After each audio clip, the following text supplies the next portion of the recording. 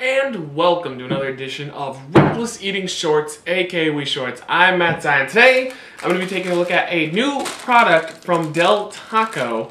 These are potato poppers. So here you go. It almost reminds me of, it's kind of like a combination of a chicken nugget and a French fry. And I've been eyeing it for like a week or two that I've gone through. I'm actually not a big Del Taco guy, but I do like getting their cheese quesadillas every once in a while, and I kept eyeing this in the drive-thru. I'm like, might as well do it for the show. I know it's brand spanking new, so here we go. Potato poppers from Del Taco. By the way, do not like Del Taco's beans. Their bean cheese burritos, not my fancy. I prefer Taco Bell, but they have great cheese quesadillas. So here we go.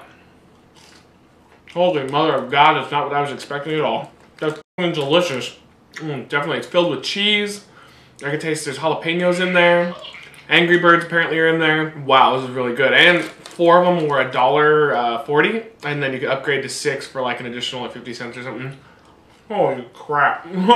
The cheese blends perfectly with the jalapenos, which jalapenos I've recently become a fan of. I don't know what's going on. Maybe my taste buds are changing, but it's one of the things, because of reckless eating, I've started to enjoy more in my life. It's really good. I could see this dipped in like a marinara sauce or like ranch would just be spectacular. I'd give them a very, very high 4 out of 5 matte faces. Almost a 5. The only negative is Del Taco.